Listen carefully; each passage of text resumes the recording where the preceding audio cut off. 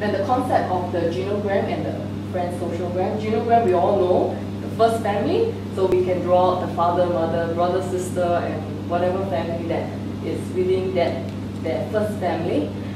And this concept of the friends genogram, I think it's a lot, socialgram is also equally important, or sometimes a lot more important.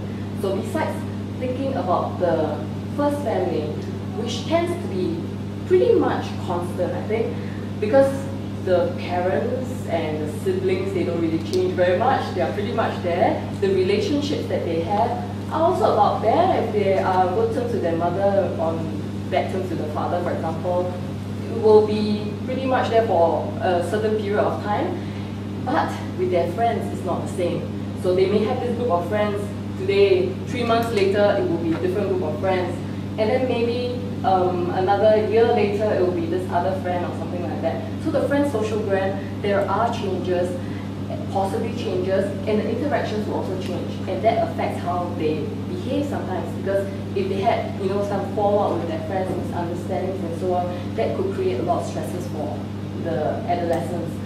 Or if they have different groups of friends, maybe one that is a bit more positive and one that is not so good, and then they hang out more with the not so good ones, so you might see them playing truant more or skipping classes and so on. So we need to get them to maybe tap on the other resource, the positive, so-called more positive one. But at the same time, when we talk about the dysfunction of that family, let's say if we have friends who are not very helpful friends, I guess.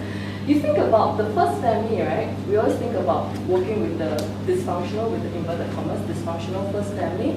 It doesn't mean that they are condemned. That's it, they are dysfunction and we can't work with them and we just pray hard that they will get better or something like that. That they can transform and they can become more functional in that sense. So the same thing for this dysfunctional second family. If we are able to reach out to them or to work with them, there might be transformations in that way as well. Reaching out to the friends within the second family is a very important thing.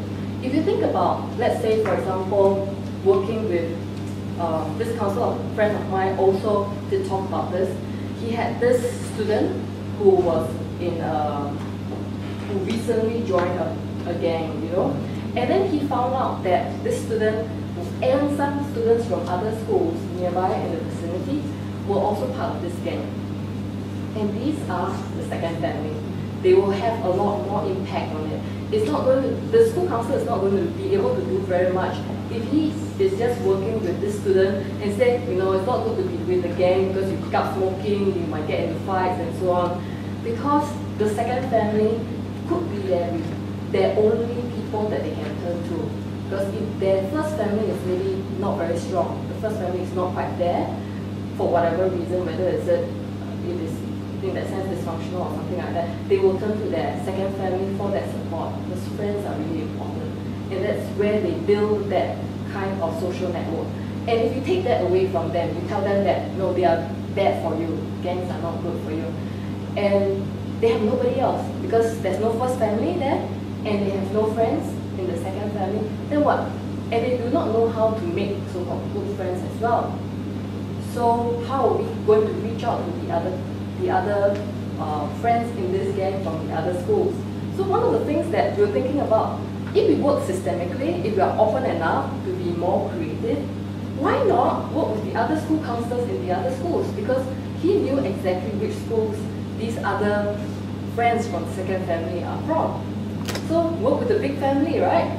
So there can be, I would imagine, maybe some kind of conversation like we saw this morning, where the school counselors from the different schools could actually work together to actually help this group, and they can be functional, right? Later on, they don't have to be like relying on this particular gang to get their support. There's much more that they can do, and it's all of them together working to transform and to change their interactions and maybe have better relationships with each other, and of course tap on other resources as well within